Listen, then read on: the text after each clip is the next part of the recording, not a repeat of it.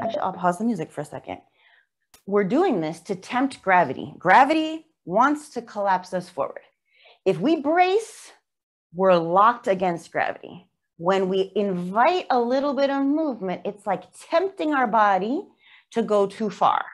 So we're really strengthening by making the body and really helping our proprioceptive awareness for our spinal health.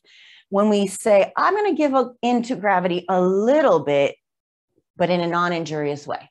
Okay. And so here, ribs are opening forward, but my low back isn't collapsing. It looks like my low back is collapsing because of how much curvature I have there, but I'm still braced in the front.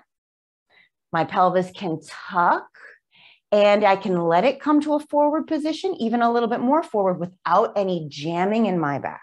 So I just want to make sure that the action that's going on inside the body is clear.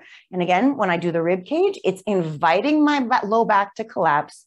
And I'm specifically training my body to let my thoracic spine move without my lumbar spine getting pulled along for abuse. Okay. The low back is holding more weight. Look how much upper body is over it.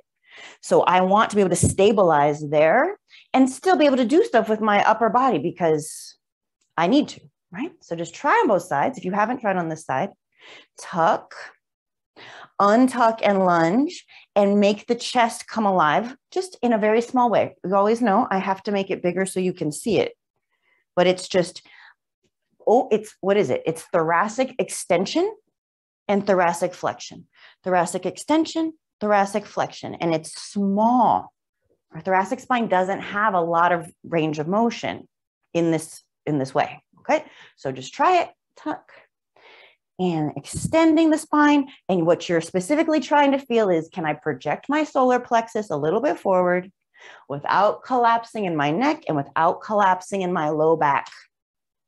So there's a lot of tension. All right. I'm going to put the music on. We're going to do it and add arms. If when you add arms, it's too much, it's a distraction fest for your body, or it's too much weight, right? It adds weight because of the leverage of our arms, and you're feeling any nerve pain or anything in your back or your neck or your shoulder, don't do it.